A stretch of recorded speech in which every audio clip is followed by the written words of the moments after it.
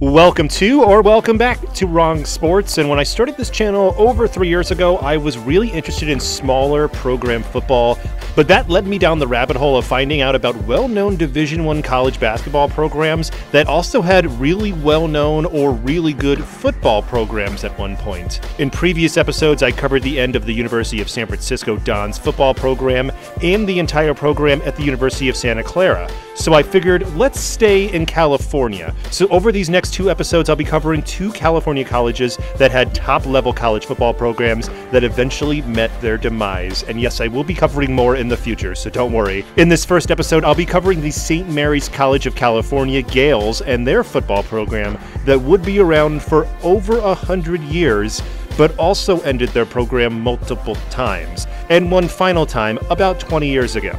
But before I get to that, make sure as always you subscribe to the channel below, and of course, make sure that you like this video and share this video with other college football fans. Also, check out the Patreon, my podcast, or check out my social media, which is all in the description below.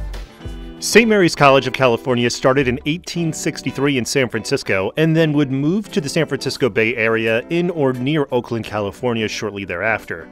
The college would be in the San Francisco Bay Area until 1928, and then they moved to where they currently are in Moraga, California.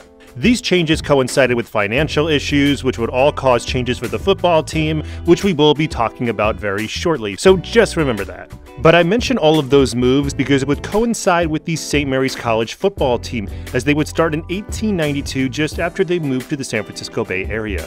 They would only play football for a very short time at 7 years, as it was either a financial issue or the fact that the school is still very small that they wouldn't field the team anymore and soon stopped playing in 1899. I'm not sure what schools they played, but they won 7 games and only lost 6. After only 8 years, though, they got back on the field to start playing rugby, and from 1907 to 1914, they would play rugby, posting a 28-33-7 record. But like most squads on the West Coast, they would eventually get back into gridiron American football, and do that in 1915. The team would be coached by David C. McAndrew, who was a player and graduate of Dartmouth at the turn of the century. He would move west, though, at the start of the 1900s, and he coached a few local high schools in the Oakland area. There weren't many schools playing American football in the first decade of the 1900s, especially ones out west, so a lot of really good Eastern football players moved west to get jobs, and that was probably the main reason why he got this job. I don't have full schedules for the first few years, but they did have a winning record in 1916, playing against teams like USC and Cal. The next year they would then have an 8-1-1 record, and being named the California College Champions. But just as the 1920s started, St. Mary's would quickly fall behind USC and Stanford, who were also just starting back their football program in 1919. The bottom would fall out though in 1920, as St. Mary's went 0-3, including a 127-0 loss to Cal. And before this season could even end, the president of the school ended the football season early to regroup for next year. After that terrible season, the school, which at this point only had 125 students and occupied one building, would hire a new coach for their football team. The guy they hired was very young, as he was only 1 year out of graduating from Notre Dame, and he played on the 1916-1917 and on Newt Rockne's first undefeated season in 1919. His name was Edward Madigan, but he always went by his childhood nickname of Slip. When Madigan got in front of the president of the school at the time, Brother Gregory, the president thought he was a student applying for the gig. But since Brother Gregory knew every student on campus and he didn't recognize this guy, he knew that he was different from the others that applied or coached at the school. Madigan would go through his whole thing and sold himself to Brother Gregory on his Notre Dame background, which at this point had gained some media attention after their second undefeated season in 1920. Brother Gregory would be sold on the 25-year-old Slip Madigan and give him the job, which paid $1,200 a year, and it was not only coaching football but also coaching baseball and basketball, as well as teaching law and economics. When he got to campus, he realized his team wasn't half bad either, but the team was only 17 players. But after he taught them the ways of Newt Rockne, including training and Notre Dame plays, the team would shine. The 1921 season started immediately with a success. Even though they lost again to the defending Rose Bowl champions, the Cal Bears, they only gave up 21 points, which was a 100-point improvement from the previous year. With that success, Madigan would lead the team to a 4-3 record, and they would play all of these games on the road too, as they didn't have a home stadium yet or a home field. After that first season, Madigan was looking to improve his team, as well as get them some more press. To improve the team, he went out and recruited the area. He went into the working class neighborhoods of the San Francisco Valley, as well as go out to the farms to recruit big linemen there. Most of these guys he recruited probably would have never played college football or gone to college, so Madigan used his salesmanship to sell them on St. Mary's, as well as offer them a scholarship of sorts. Now, I'm not fully sure where he got all the money for these scholarships, but as the team got better on the field, that question wasn't asked much, and I'll get more into that later too. So now with step 1 done and him getting new recruits, he went out to get his team more press. He did that by scheduling 2 games halfway across the Pacific Ocean in Hawaii. Hawaii had just become a U.S. territory and were knowledgeable of American football due to the U.S. Navy and Army on the islands. Because of this, Hawaii, as well as U.S. officials, were looking to schedule a few holiday games for the locals and for the servicemen there. Since San Francisco was also a spot for many Navy boats to dock, Madigan probably heard it from them and got his team on a boat at the end of the 1922 season to play on the islands. They would play 2 games there, one against a Hawaiian All-Star team, which they won, and the second was versus a Navy team, which they would lose. The trip was a once-in-a-lifetime trip, because again, nobody was doing this at this point. But that good season would just be a precursor for one of his best in 1924. This was Slip Madigan's first team that got onto the front pages of newspapers more, and especially with one big event and game. The game was an early November matchup between them and USC. USC was in the Pacific Coast Conference, but after Stanford refused to play the Trojans due to supposed infractions that Stanford and Cal and others thought USC was guilty of, USC was looking for an opponent. And I actually went over this whole disagreement that these teams had with USC in my conference talk all about the original Pacific Coast Conference. I'll put a link above and below for that. And due to the supposed infractions that Stanford and Cal thought USC was guilty of, they didn't want to play them. And thus USC had an open date, and Madigan and St. Mary's would step up and USC would approve. The game was played at the massive Memorial Coliseum in Los Angeles in front of 30,000 fans, and that didn't deter St. Mary's at all as they won this game 14-10 and ended the year 8-1. The 1924 season was also the kickoff to a great decade-plus run, too. The 1925 season would continue that with another winning record, as they would also have their first ever player be picked to be an All-American, and their center and D lineman, Larry Betancourt. And Betancourt was a prolific punt blocker, as he managed to score 12 touchdowns in his college career, all off punt blocks. Betancourt would also be inducted into the College Football Hall of Fame as well, and on this team during the mid-1920s was Red Strader. He was a tough fullback that would also be on the St. Mary's coaching squad in the 1930s, and you'll be hearing more about him too.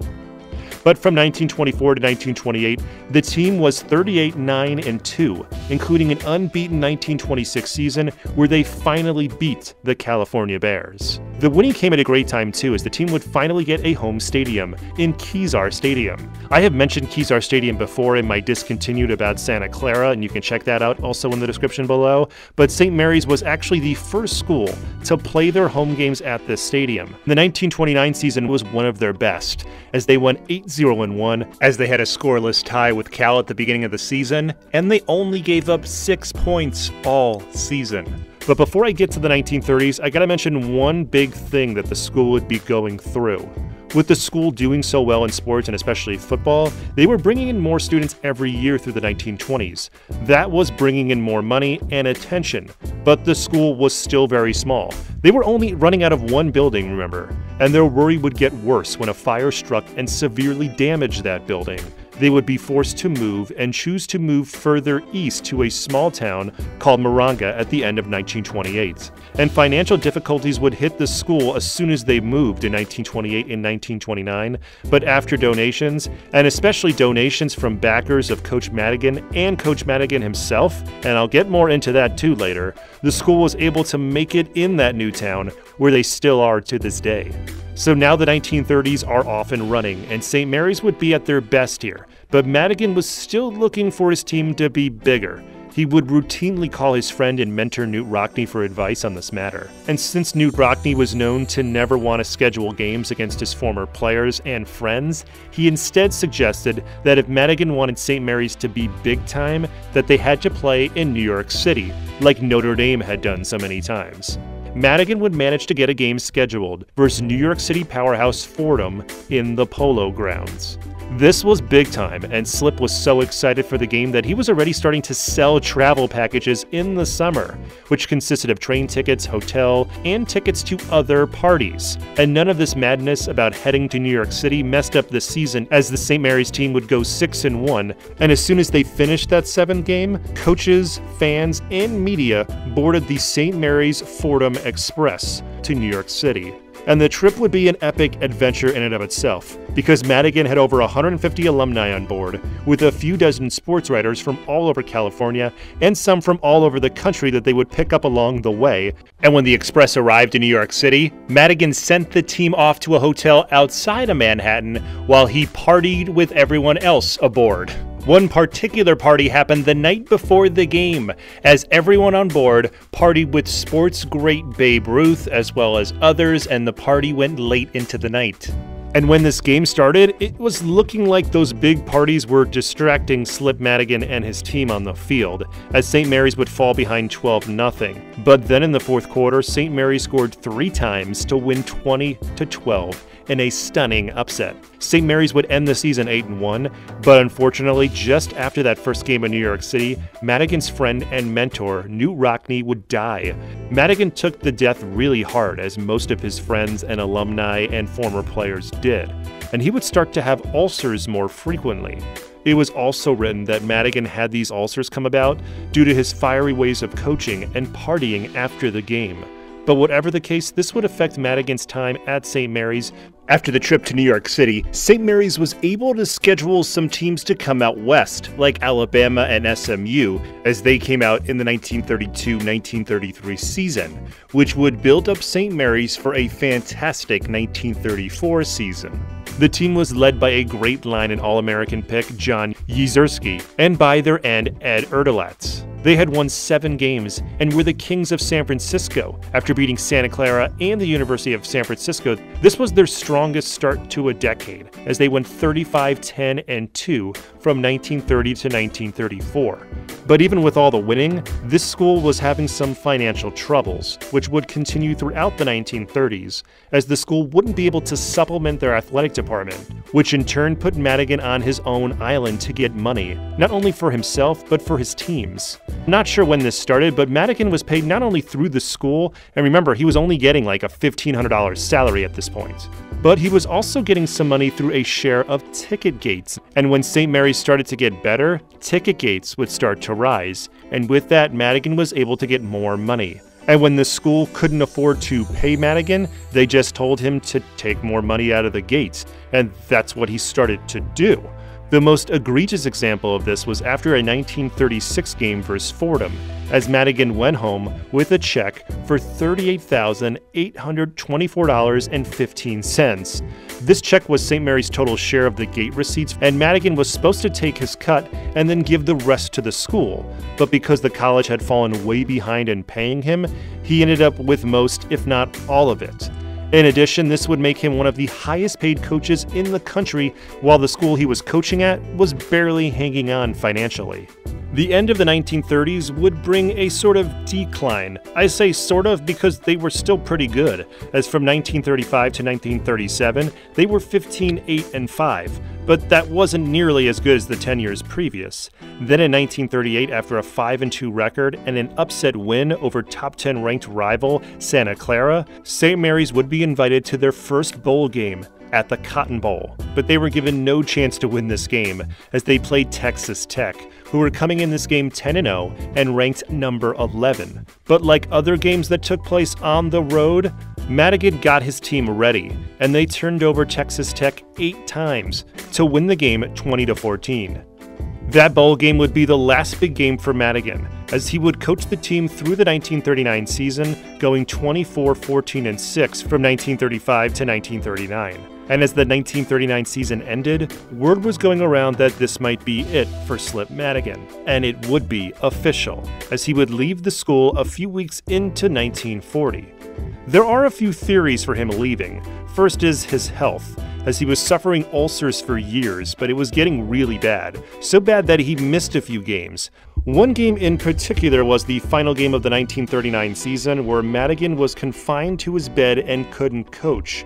But get this, due to a bet by Madigan that he had with a newspaper columnist about St. Mary's beating Fordham, which St. Mary's didn't, the writer could direct the last game. Now, that didn't mean he could coach, he could just direct it. So he could kind of call some plays, but otherwise Madigan's top assistant, Red Strader, would coach the game, and St. Mary's would still win 40-7. So it was clear that his health issues were a problem.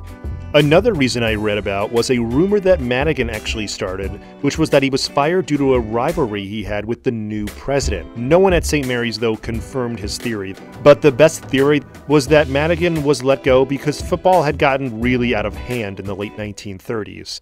It was affecting the college's academic life, and this would be seen in 1939, as more than a dozen football players were not eligible to play due to academics. In addition, the team had an effect on the school's religious character, as most of the athletes he recruited were not Catholic either. Finally, Madigan was told by the school that he was no longer going to receive a percentage of the gate receipts, which was kind of strange, but I'm pretty sure the school knew that he was making a bunch of money off of that. And once Madigan heard that, he knew that he was seeing the end of his time there. So now, with Madigan gone, St. Mary's didn't look far, as they elevated Red Strader to be the new coach. And Strader came in with a lot to do with very little, because like I mentioned, a dozen players were suspended due to academics already. But even with this complete overhaul, Strader was still able to get them to a 5-3 record in 1940, and then a 5-4 record in 1941. But Strader was not happy pretty quickly, as his team was not able to get many dates at Kezar Stadium, which was starting to become an issue because now there were 3 teams, University of San Francisco, Santa Clara, and St. Mary's, plus high schools that were using it. Due to that, most of St. Mary's games would be on Sunday, which may have hurt their ticket sales this year, but would definitely hurt their ticket sales in the future. This isn't the main reason why Strader would leave the school. He would actually leave because of the breakout of World War II. The school and Strader himself were drafted into the fight. Strader would have to leave the school in early 1942 to be in the Navy for nearly 2 years, and St. Mary's would be used for the wartime effort, as it was used by the United States Navy for the training of pilots. This would help to keep the school running during a difficult time, and it also helped to keep sports running. Since football would happen during World War II, St. Mary's had to hire a new coach, and since their best coach, Slip Madigan, was a Notre Dame alumni, they went with another Notre Dame alumni from his time in James Phelan. Phelan had been a player at Notre Dame from 1915 to 1917, the same time as Madigan, but had then gone off to Europe for World War I, and after the war he immediately got into coaching. First at Missouri in 1920, then to Purdue, and then to Washington, where he coached them to the Rose Bowl in 1937. Since he was too old for any fighting in World War II, he took the job of football coach as well as athletic director at St. Mary's in 1942. The team would have a pretty normal schedule in 1942, as they would have 10 games, and they continued their travels east as they played Duquesne to a tie in Pittsburgh, and then they lost to Fordham in New York City. But 1942 would prove to be their best during this wartime, as they won 6-3 during that year, but then fell to 2-5 in 1943, and then they went 0-5 in a very shortened 1944 season. But even though there were some down years, like that 1944 season, they would see the rise of a great player in Herman Wiedemeyer. Wiedemeyer was originally from the Big Island of Hawaii, but then moved to Honolulu, where he would become a sports star, and is still talked about to this day as one of the greatest athletes to ever come out of Hawaii. He was actually living and going to school not far from Pearl Harbor when the Japanese attacked it in 1941, and he would stay on the island to finish high school, as he would win the Hawaii football state title in 1941 and 1942. And he was recruited to go to Ohio State and Notre Dame, but he chose St. Mary's, as it was closer to his home and he was still able to do his service requirements. And Herman would make an immediate impact, as he led the team in total offense in 1943, but due to the war going on, he may have gotten more playing time due to the roster changing a lot. This was seen in 1944, because Wiedemeyer doesn't show up at all in the scorecards, and I don't really have any stats on him either, but he would be back for the 1945 season where he would shine. He would not only lead the team, but was second nationally in passing yards. His talents helped St. Mary's to a 7-0 start before they lost a close late-season game to UCLA. Wiedemeyer would also get Heisman votes for his great season, which was a first for a St. Mary's player. But even with the loss, St. Mary's was invited to New Orleans for the Sugar Bowl. Oklahoma A&M were undefeated and were ranked in the top 10. But that didn't matter to Herman Wiedemeyer, who would throw a touchdown pass and lateral for another one to give St. Mary's a 14-13 lead at half. But after the half, it was all Oklahoma A&M, as they outscored them 20-0 to win. That game, though, would help to further the spotlight of St. Mary's and also made Wiedemeyer into a bigger star. He would have another great season in 1946 by having an average of over 100 total yards per game and lead St. Mary's to a 6-1 record and another bowl invite, this time to the Oil Bowl versus Georgia Tech. That game resulted in another loss, but Wiedemeyer got more Heisman votes again in 1947. The 1947 season would fall off a cliff early, as the team was 2-0, including a win over Hawaii in Wiedemeyer's first college game in his hometown. But then the team would go and finish the season 1-7. Wiedemeyer would graduate after the season and be drafted 9th overall. His NFL career would be short, though, unfortunately due to injury, but he is more well known for his off-the-field work as a businessman and also actor, as he performed on the original Hawaii Five-0 for 8 years. And along with their star player leaving, their coach James Phelan would also leave after this season. He would go on to the new AAFL, where he would coach for a couple of years. But St. Mary's didn't go on a cross-country search for their new coach this time. Instead, they went in the city for Joe Verducci and hired him. Verducci was a California native and went to University of California, where he played for them in the mid-1930s. During the war, he would stay in the San Francisco Bay Area, coaching the Alameda Coast Guard, and his Coast Guard team would actually play St. Mary's during the war years, and they would use the same stadium. The Verducci era wasn't that great, though, as in 1948 they went 4-6, scoring less points than any other season in the 1940s, the only exception being the shortened 1944 season. The 1949 season was even more of the same, as the team went 3-6-1, and even though they did score more points, it was clear they weren't the same team under this new coach. On top of that, it was looking pretty clear that Joe Verducci was looking to get out of St. Mary's too. And he would officially do that in early February 1950 as he left to become the head coach and athletic director at San Francisco State. I say that he wanted to get out of there because according to newspaper reports, St. Mary's was pretty blindsided by him leaving, and before St. Mary's could announce he was resigning, he was already at San Francisco State working. And this whole Verducci leaving the school was a pretty bad omen for things to come, but they would power on as the 1950s would kick off, and they would have to hire another new coach, and they would hire a relatively unknown coach in Joe Roots. Roots was a Notre Dame player in the late 1930s, and there you go again with Notre Dame players. He would go off to war and come back in 1945, where he would play for the new AAFL for 2 years before becoming an assistant at St. Mary's. He was only 36, and he fit a lot of St. Mary's coaching requirements, like being a Notre Dame alumni, as well as being a St. Mary's assistant, and he was a first-time coach, so you know he was pretty cheap, and that's what they were looking for at this point. The 1950 season would be like the previous few years. They did manage to schedule a game versus Southern Power, Georgia in late September, but the game would only draw 7,000 fans and would see an upset of sorts, as St. Mary's ended up tying them 7-7. St. Mary's would only be able to get 2 wins that season, but they did have another positive on their team in their running back, John Henry Johnson. Was a highly touted high school player coming in, so that was a big deal for this team, as they were still getting highly touted recruits to come in. But even with that positive, once November hit, it was rock bottom for this team, as they were 2-6-1 and had 2 more games both at home. Their first one was versus their rival Santa Clara, who were also quickly sliding into pretty bad territory. And usually these games drew 25 to 30,000, but in 1950 this matchup could only muster 11,000 fans. But they saw a messy game, where Santa Clara would win 9-0. The final game of the season was a perfect crescendo, as Villanova was coming to town. This game happened because St. Mary's went to Philly the year before, and this game would happen under rainy and muddy conditions, which hampered the game as it ended with Villanova winning 13-7. But how I introduced this game as it was a perfect crescendo to a terrible season was because due to the weather, this game only had 200 fans in the stadium. Yes, 200. Villanova was guaranteed $10,000 for showing up to go to this cross-country trip. St. Mary's did have the money to pay them, but this was a game where they were thinking 10,000 people would show up to see an Eastern team, but instead they stayed away, and they lost big on it.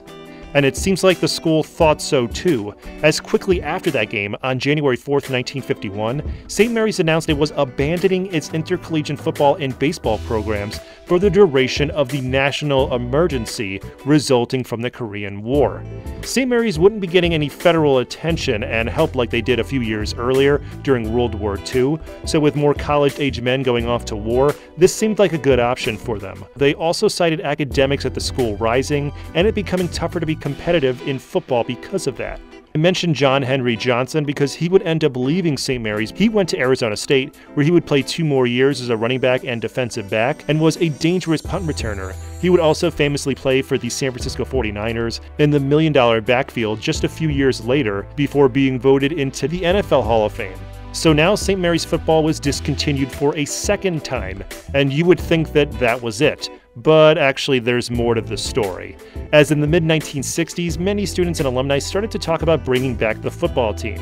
The team and its history was beloved on campus, and Madigan would be well known on the campus too, due to a gymnasium bearing his name. It wasn't immediate though, as more than 2 decades later in 1968, the team would be back for the 3rd time to the football field. Except the first 2 years were a little different because they were basically a club team, so they wouldn't be officially a team and officially back with a varsity team until 1970. That would now be back in the college division. These are schools that are basically at the D2 and D3 level right now, so they didn't really give out many scholarships, and St. Mary's gave out a few, maybe a dozen at this point, with a bunch of financial aid packages. So now with the team back, they would go out and hire their first official coach, and they went where else? A Notre Dame alum in Leo McKillop.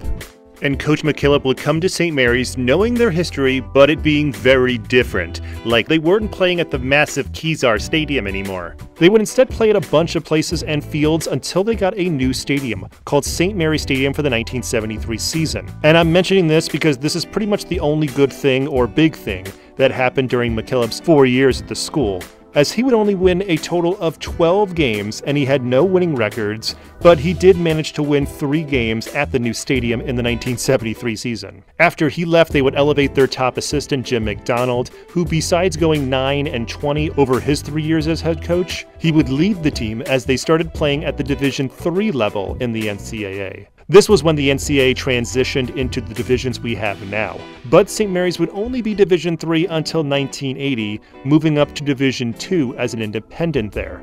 The 1980s would also be another strong decade for them, as they had 7 winning records during that time. Their best team during this time was in 1988, under their coach Craig Rundle. St. Mary's would go 10-0, but due to their strength of schedule, which was very low, they were unranked and they didn't get invited to the 16-team Division II tournament, which was unfortunate.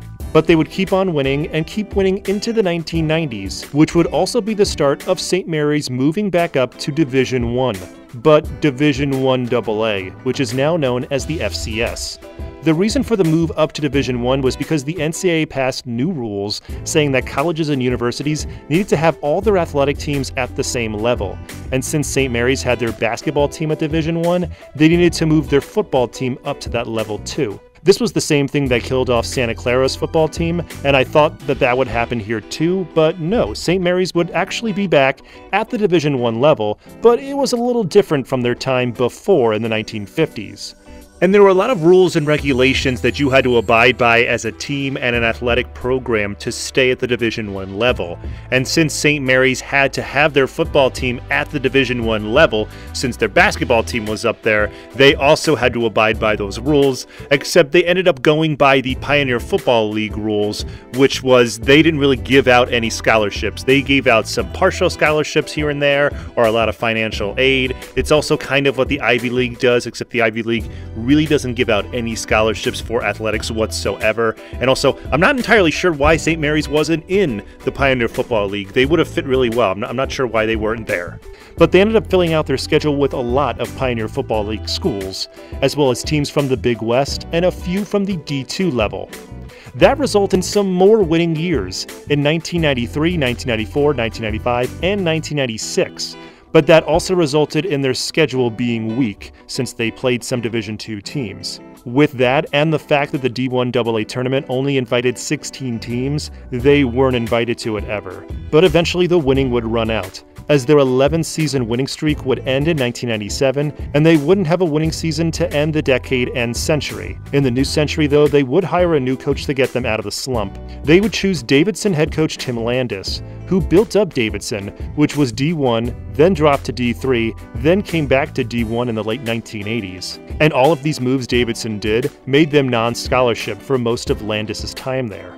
So coming to St. Mary's would pretty much be the same thing. And it was looking like a pretty good hire, as St. Mary's immediately turned around in 2000, finishing 4th in the FCS in rushing offense, and they also had a winning record at 6-5. Landis would keep them winning over the next 3 years, but they could never get over that 6-win threshold, and Tim Landis would leave after going 18-16 over 3 years. Besides the winning records, another good thing Landis did was that he improved ticket sales. St. Mary's had a much smaller stadium than they used to have, as it only held about 5,500 people, and when Landis got there in 2000, they had a total of 44 season tickets sold. But as Landis began winning, the season tickets rose to just above 500.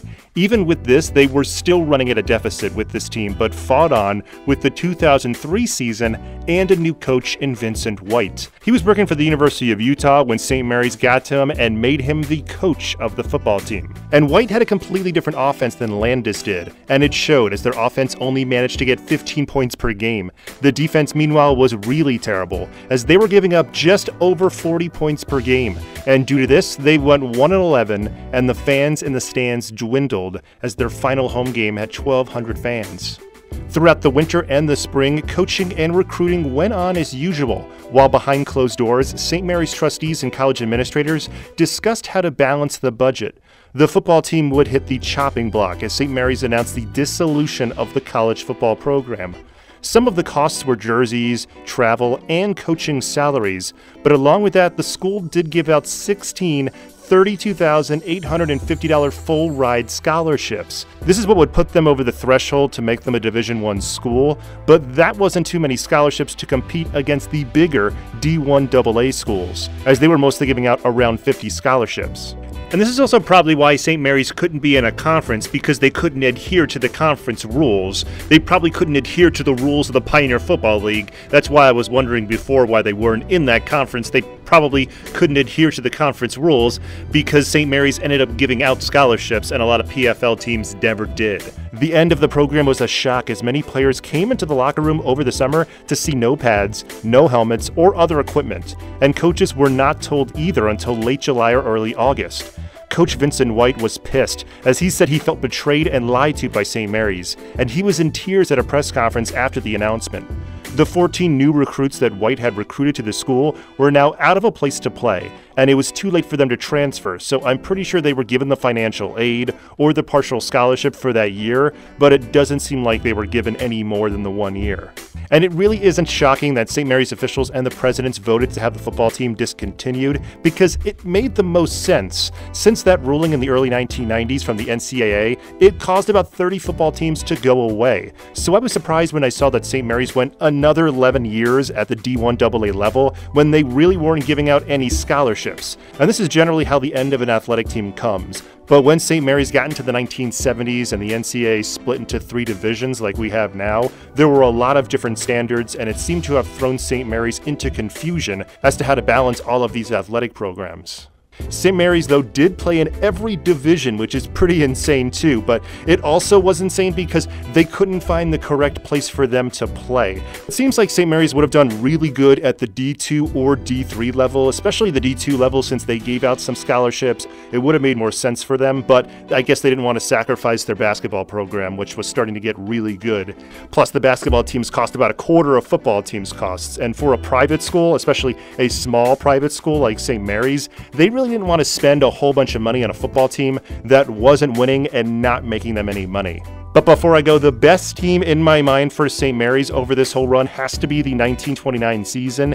They went 9-0-1, and they shut out 9 teams, which is just crazy. And the second best team in my mind has to be the other undefeated team in the 1988 team. They have a winning record all time, as they have a 380, 295, 22 record, which is a 56% winning percentage. So that's still really good for a football team, especially for one that lasted as long as they did and moved around as much as they did. But thank you so much for hanging out with me on Discontinued, a brand new episode all about the St. Mary's Gaels football team. Thank you so much again for hanging out with me. As always, if you like this video, please give it a like below. Also share with other college football fans. And of course, before you go, make sure you subscribe to the channel below. And you can also check out my social media, my podcast, and help out the channel on my Patreon. All of that is in the description below. And check out my playlists too to the side. And again, thank you so much. Have a great day. More Discontinued videos coming soon.